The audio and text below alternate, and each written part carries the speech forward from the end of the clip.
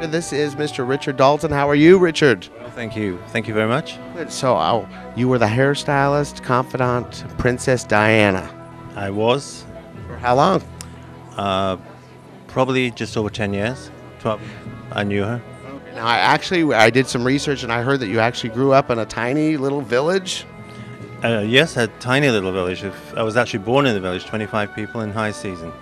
So, a little different living in Orange County now, right? Yeah, well, I actually live in Dana Point, so it's good. She was a friend, right? More than just you were just her hairstylist. She was a friend to you, right? Well, I think if you see somebody every day in life, and sometimes two, sometimes three times, and you travel the world with them, she became very close and very, very, very, very close to me. She was a wonderful, wonderful person. And her look changed through the years too, right? You had to keep trying to come up with some creative new looks, right? Well, yeah, we hoped it changed gradually because the first time we put her hair up, it was worldwide front page, and we both learned our lesson there that anything we did it gradually, and it was going to be fabulous. It almost, I kind of compare it to like when I see Michelle Obama with her new hairstyle, you know. Yeah, I was just going to say, it's still happening today. Her husband's second inauguration, and we're all talking about her bangs. So, are you still cutting hair still? Oh, yeah. Are you see my beautiful model, Kimberly? I dress hair. You dressed her too? Yeah, she's looking beautiful. I didn't Yeah. know it was a date of yours or anything. She's, and I do a lot of weddings and special events, but mainly weddings, and now working very close to the Queen Mary. What are some of your fondest memories? Just being honored to actually do what I did and do her hair every day for 10, 12 years and travel with her. Because as a child growing up, I always wanted to travel.